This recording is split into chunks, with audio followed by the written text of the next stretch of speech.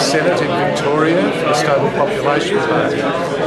Okay, and in the area where you campaign, what sorts of effects of population growth do you find come up, the negative effects? Well, this is what really got me interested in it, was being a local councillor in the area of Brighton, Bayside, down Sandringham, Beaumaris Way.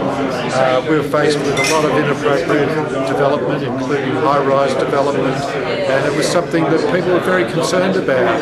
And then when we were saying, well, we want to try and get controls over this, people were saying, but where are we going to put the people? If we're not going to have them in high-rise development, we've got to have urban sprawl. And then we're saying, well, what sort of numbers of people are we talking about? We're talking about a city like Melbourne growing at 2,000 people a week, 1,500 officially, but unofficially they're saying around 2,000 people a week coming to Melbourne. And I'm starting to think, well, that's the problem, isn't it? We've got so many people coming here. We can't afford the infrastructure for them, the railways, the trams, the hospitals, schools, all of these things.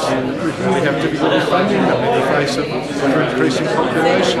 And yet you find that the ABC and the Age and the Herald Sun and the Australian, they're all saying what a great thing population growth is. Well, if they're not saying that, we certainly don't ever look at the negative sides of population, or we don't hear about the problems caused by population. We just hear about how we're going to deal with it and how we're going to try and find ways of financing this infrastructure gap that we face in all the areas of Melbourne. Victoria is one of the fastest growing states now.